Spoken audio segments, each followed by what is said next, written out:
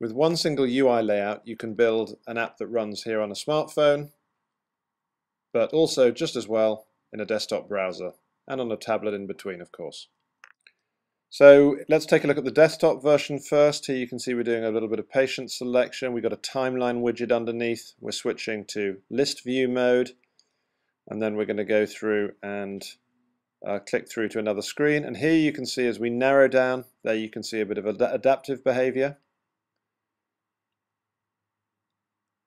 And there we can see it expanding again to 2 columns. And there on the first page we're doing the same thing.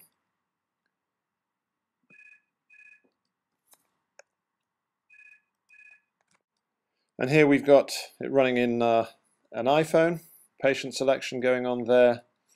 Let's scroll down. You can see everything's nicely formatted for the iPhone width. Let's switch from list view to timeline view. And then we'll switch device orientation as well. And you can see that adapts very nicely here, all from a single UI design. Now we'll look at another slightly simpler page, 3 columns. This is a sort of home page menu selection thing. It goes to 2 columns.